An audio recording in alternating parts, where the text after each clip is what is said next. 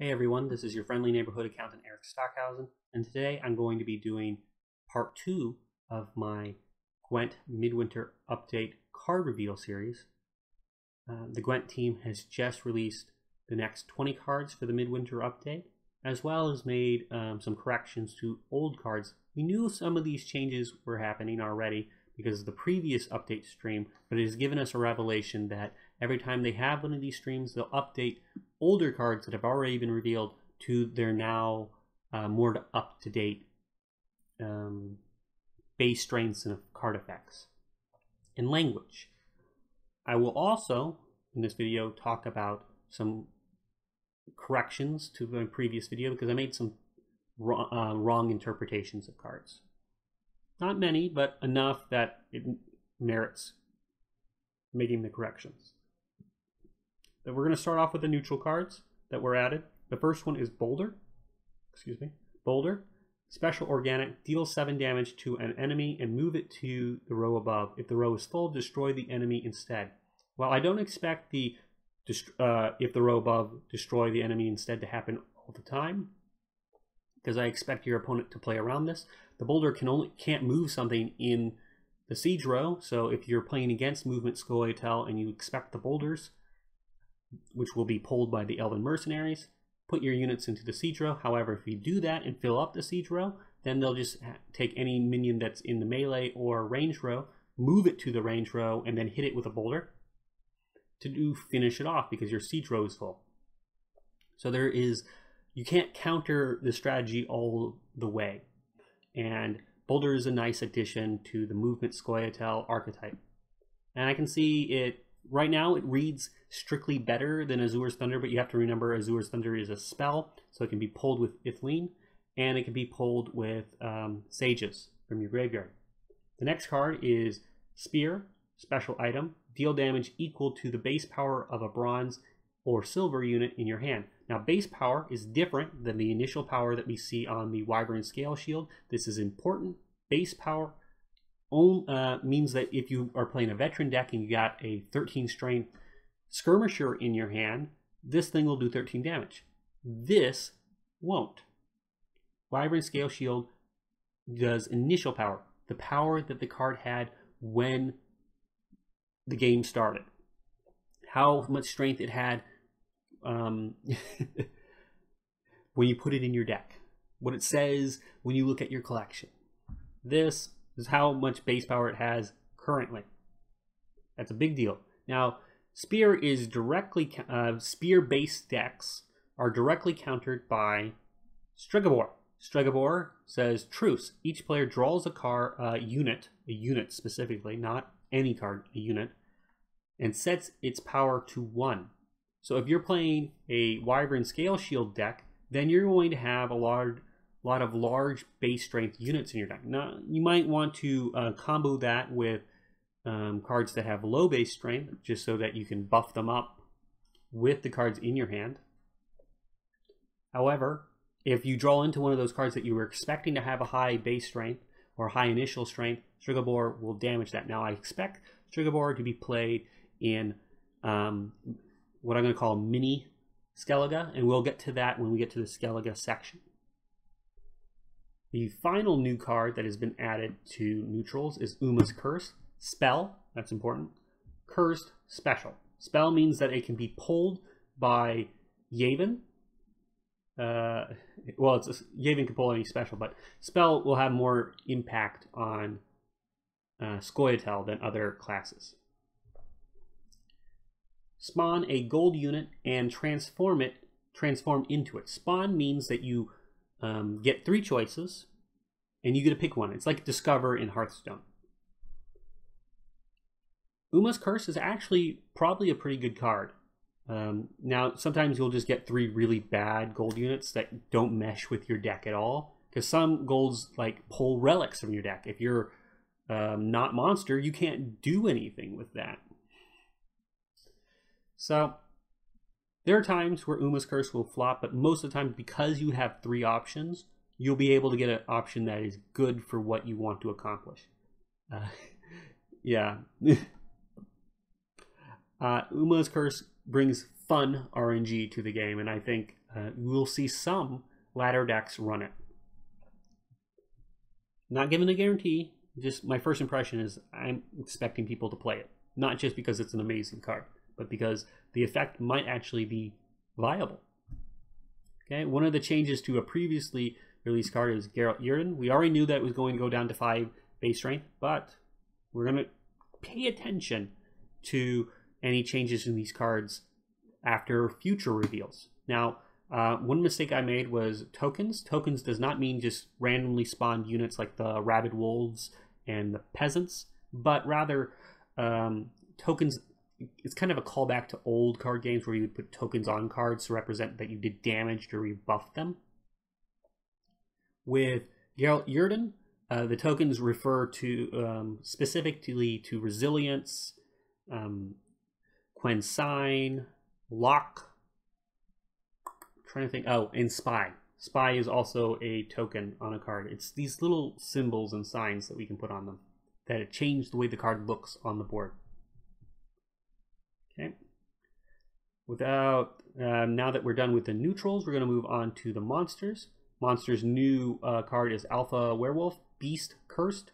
Spawn a wolf on either side if played in Moonlight. Now, Moonlight again is, we don't know exactly what it is, but the idea is it's a weather effect probably that you play on your side of the board that is beneficial. Now, when this is played, it's just a 10 base strength card, which makes it good for the spears and the wyvern scale shield. But it gets the 2 rabid wolves, which are 1 base strength cards, putting it up at 12. Now, if you want to do a swarm deck, Alpha Werewolf is good for that. And swarm decks are also good with Werewolf because swarm decks use AoE effects to buff everything up. And this card cannot be destroyed by targeted effects. So, it's also cursed, which is important. All the werewolves are considered cursed. So if you build a cursed deck for monsters, you can put this card in there. Next card is horrific. It's called Parasite. If you are squeamish, do not get the premium version of this card. It will make you sick. Organic, special, choose one, deal 12 damage to an enemy or boost an ally by 12. Now there's an alchemy card right now that does 12 damage to an enemy. So this one reads strictly better than that card, but remember alchemy cards can be fetched with cards like Vesemir, the golden Vesemir. The choice between boosting and doing damage is important because sometimes your opponent might not have a unit with 12 health on the board, and so if you boost an ally, you can avoid that. Now, however, boost means that you can be countered because certain cards like Igni and Scorch will take that 12 strength and just kill it. Most of the time you're probably going to use this for damage. You can get rid of a Emperor Enforcer, I believe is the card, and an Emperor Brigade with this. Yeah. I don't know if this is going to be a big deal unless there is a card revealed that works off organic things, can fetch those from your deck. Like Vesemir can fetch Alchemy is a card that fetches organics. And there are plenty of organics in the game, and I would love to make a deck around them. I probably would be monsters. Speaking of cards that pull things from your, well, not really, they didn't pull it from your deck. Brewis Ritual. So I was correct, there were going to be all 3 golden, not Weavises, but Crones added to the game. So Brewis Ritual is Relic, Mage, resurrect 2 bronze Death Wish units. Now, not only does this card go well with Death Wish decks, but it also goes well with Necker Consume, because if you pull the 2 Neckers that have gone into the graveyard onto the board, they're not removing them from your deck, and that allows you, if you're going with greedy Necker Consume, to preserve your graveyard. Preserve your Necker count. So right now there are cards that allow you to trigger the Death Wish of your cards, and you would play that on your Necker, and that would pull another Necker onto the board, so that in the next round you would have more Neckers as carryover. However, with Brewis Ritual, you can resurrect 2 previously dead Neckers. They would come onto the board as 3 strength each. However, you would still have a bunch of Neckers as carryover in the next round. So let's say you have one Necker with 12 strength on the board, and then you use this, and then you have one Necker with 12 and two with 3. Next round, you get those 3 more with, let's say, 10 strength each. Be massive carryover. So this is really good with Necker Consume, in my opinion. And that's where I think people will play it. Moving on to Nilfgaard, we have Ointment, or Poultice. I don't know why it has 2 names here. Alchemy special item. Heal an ally and randomly split 5 boosts between allies. So healing will be important, especially if you get hit by Stregobor. Because then you get Stregobor's effect is countered, and then you get that 5 boost. The effect that I expect more often would probably be Resurrect a bronze unit with 5 or less. Which brings us to Slave Driver. Officer, spawn a bronze unit from your opponent's deck. I really want to make a deck that's all about playing your opponent's cards. And Slave Driver would be a great addition to that deck if I made it in Nilfgaard. So, if you use this card, the spawn will give you 3 choices. So you won't get straddled with, let's say, an Elven Mercenary if you don't have any spells in your deck. You can pick something that, has a large effect onto the board. Because Slave Driver has that 3 strength in it, if you play into a class that has cards you want to spawn, Northern Realms Blue Mounted Commandos would be the worst case scenario. But if you played into another Nilfgaard deck, you could just play their Nilfgaard cards and then have an extra 3 strength, meaning you have the advantage because all the cards that you're playing are 3 strength stronger than theirs. I think Slave Driver will definitely see some play, is my first impression. I'll say more when we have more cards revealed.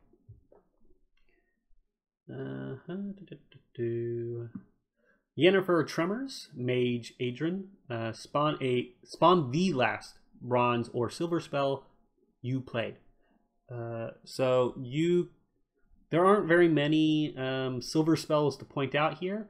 There are plenty in the neutral pile. I am not exactly sure how we're going to play Yennefer Tremors now. They need to reveal more, because what is the silver spell that Nilfgaard wants to play again? Nothing's coming to the top of my head. So, we're going to have to just wait, okay? The spell is not the same thing as special. That's important to note. Now we're going to move on to Northern Realms. Northern Realms has these 2 mage cards they're callbacks to Witcher 2. I won't spoil it. So we have Tormented Mage, Mage Curse. Look at 2 bronze spells or items from your deck and then play 1. So they're a lot like Elven Mercenary, but they're 2 strength instead of 1. And they're also kind of like, what do you call it? Emissary? Yes, Emissary. Except instead of units, they're spells and items. I think this card will be really strong. It's great thinning. You could build an item deck around it. You can build a curse deck around it too. There are probably going to be neutral fetch a curse card from your deck that are going to be added to the game. So you don't have to necessarily just use marching orders to get Tormented Mage. Damn Sorceress. Mage Curse. If there is a curse unit on this unit's row, deals 7 damage. So you play this next to this. It becomes a strictly better Azur's Thunder because it represents 11-point swing. Removal is really powerful because it can completely mess up certain decks' strategies, specifically Northern Realms. So in the Northern Realms versus Northern Realms, Damn Sorceress is going to be damn powerful. Herbert Reddick. Reddick? I can't say this name. Let's just call him Herb. He's a vampire. Drain all boosts from the units in your deck. So let's say you're playing Full Test. You play Full Test immediately for 5 strength, and then you play Herbert, and you have a 40 unit deck. So you would have 30 more cards in your deck after drawing 10. Herbert would come out as a 37-point card. You'd have 42 points in 2 cards, guaranteeing that you would probably win the round if your opponent doesn't have an answer. However, if your opponent has an answer, you had just wasted a ton of points. And you can still use those boosts, theoretically, if you have lots of deck thinning. So I'm not exactly sold on Herbert as a play immediately effect, even if on the stream the developers say you play this card early. I just can't see it. I would say build a deck with with relatively low deck thinning, and if you still have 20 cards in your deck and you play Herbert, you're at least getting a 27 silver, which is really powerful. Make that the last card you play, because let's say you pull 20 cards from your deck out of a 40 card deck. Herbert's going to be a huge swing anyways, because you still have lots of boost. And let's say you had Blue Scout Commandos buffing a bunch of cards in your deck, and you didn't get all of the ones that were buffed by Blue Scout's Commando. Then Herbert's going to be even bigger. There are a lot of ways to use Herbert instead of playing him immediately, in my opinion.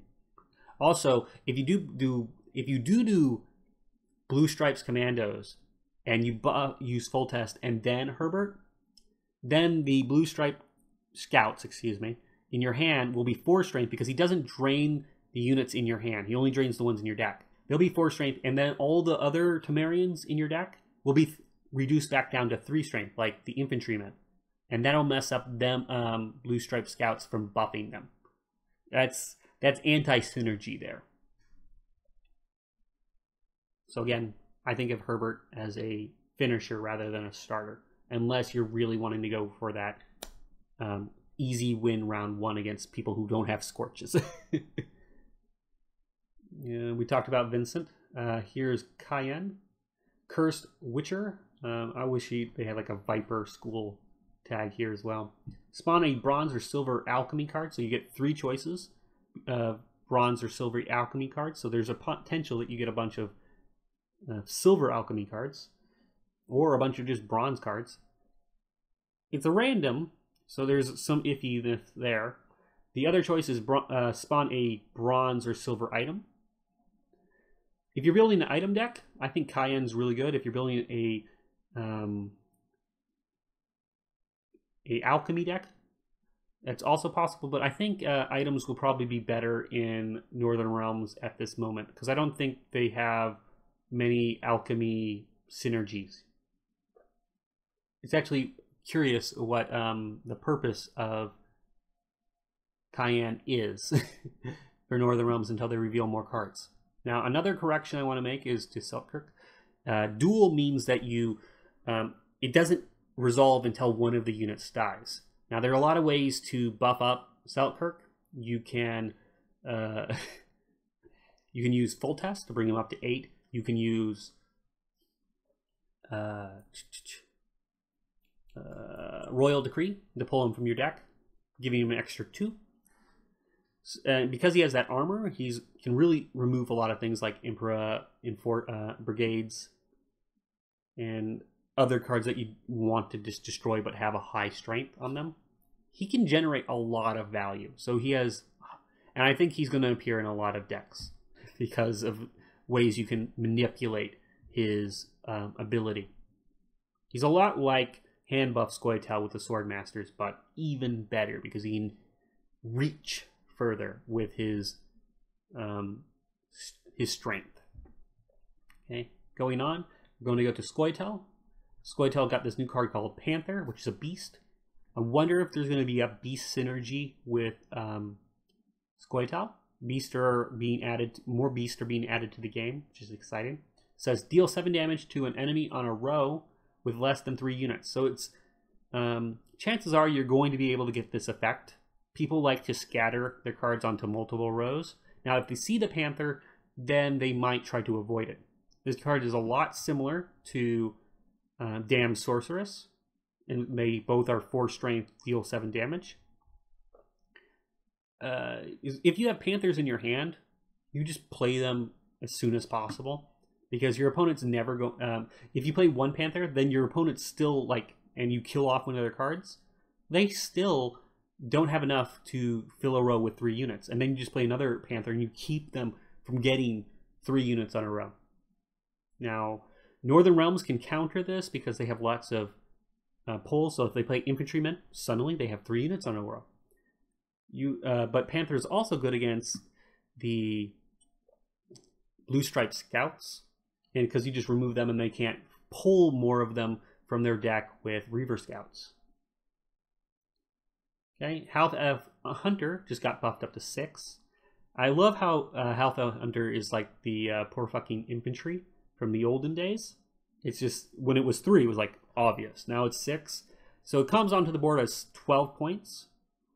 If you buff it up any, it gets 2 points for every point you buff it up. So if it's 7, it becomes 14. If it's 8, it becomes 16, 9, 18, so and so. So 2-point increments because it's doubling whatever you do.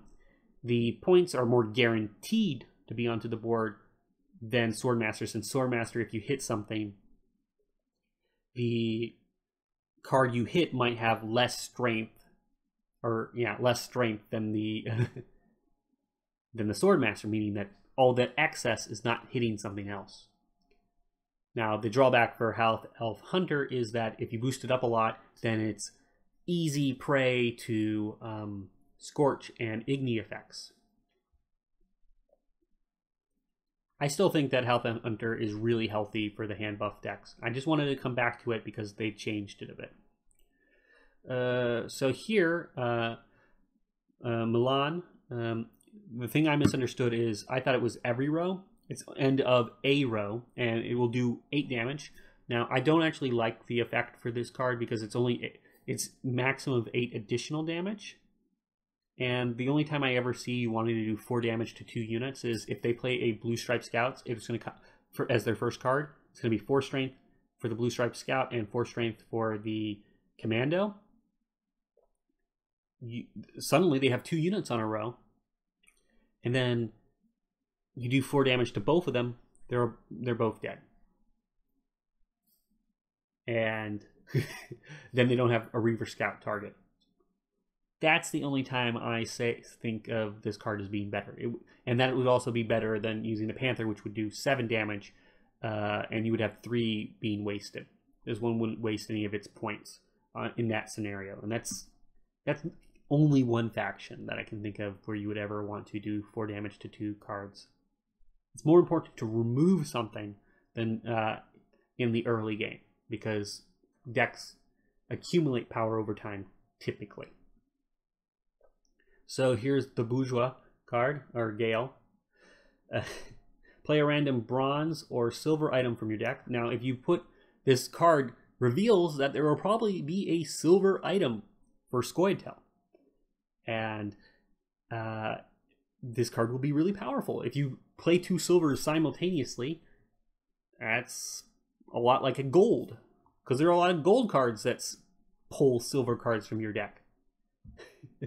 Now, silver items and spells tend to be weaker than silver units overall, but at 5 strength, I highly like the randomness isn't really all that important because you can affect randomness. I see Gale being in an item-based special deck for Scoia'tael. I love this card. It is probably the favorite, the crowd favorite for the whole set. Everybody was surprised when they made this card. Next one is Xavier Moran. So I see this. It says dwarf, boost a unit by the starting power of the last dwarf you played. So there are a lot of high base strength cards. When they say starting power, I think they mean initial power, and because these cards are still kind of in their development stage, the language isn't consistent. So I'm reading starting power as initial power here. Good cards to play this into would be like Sheldon Skaggs. So use Azur's Double Cross to pull Sheldon Skaggs to move your Blue Mounted Commandos and get a huge tempo swing. You play this on the Sheldon Skaggs, it gets an extra 8 points. That puts it up to 17. So You get the 9 points from the Blue Mountain Commandos. Then you play the Sheldon Skaggs, which gets 3 plus 8 plus 6. 17, 17 plus 17. 34 points in 3 cards with some with plenty of deck thinning. Oh, if you do the Azor's Double Cross, it would be 36 points. I think this is a great card. Now, if starting power means the amount of power it came onto the board as opposed to after it was boosted, that would mean something very different. It would mean something, well, actually it means something slightly different. So if you use Azor's Double Cross, then Sheldon Skaggs is 10 strength, and then this would come out as 19. But I'm going to read starting power now as initial power of the card that you played. A little bit confusing. I always assume that if they change the language, it's because they're still not sure how they want to word it. Okay, the next card we have is Beastmaster. Now, this card is not a beast, so you can't use Bone Talisman on him. Soldier, Tursock, spawn a bear. So a bear is that 11 strength card that you can get with, forget what it's called, Consume? I'm not sure. You know, the spell that you destroy a card, then you play 11 strength bear. You know what I'm talking about. This card is great in a minis deck. And I mentioned the minis deck when I was talking about all the way up here, Stegabor. So if you have a bunch of 1 strength cards like Priestess of Freya and Beastmasters, Stegabor is great. Just play him, pull a Beastmaster. You lost nothing. Your opponent probably lost something. Most people are not going to be playing 1 strength cards unless you're playing a mirror match. Or if you get really unlucky and they draw like a Reaver Scout. Okay, so pretty basic card. It's going to be archetype. I think it's going to be archetype defining, really. It's 12 points, easy points, and you can combo it with other things. Ornamental Sword. This is the first silver spell being introduced to any faction, I think. Well, no, oh, no. Special item. Actually, Nilfgaard got a special item. It was the alchemy card. Spawn a Skellige soldier and strengthen it by 3. So spawn means it's not pulling it from your deck, it's giving you 3 random choices. This also works in mini Skellige because this doesn't count as a unit, so it can't be pulled by Stregobor.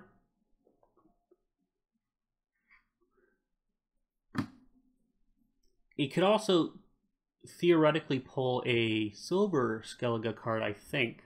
Some of them are soldiers, I think. I'm pretty sure. I have to look into it. Ornamental Sword. I have to see the full set to decide whether or not I think this card's good enough to include into a deck. But it is a special item. So if you build an item deck for Skellige, you would definitely include it. The last one is Ufdahin. I can't say this. Beast Curse. Deal 2 damage to each damage enemy on the board. So this is really bad against Northern Realms that's running Blue Stripe Scouts because they're going to be boosted way above their base strength. And so you will never get them damaged or wounded. Against other Skellige decks, this will be great. It's a good swing card. You would play this with Overdose. You get a huge board swing. And that's all, folks. Tell me what you guys think.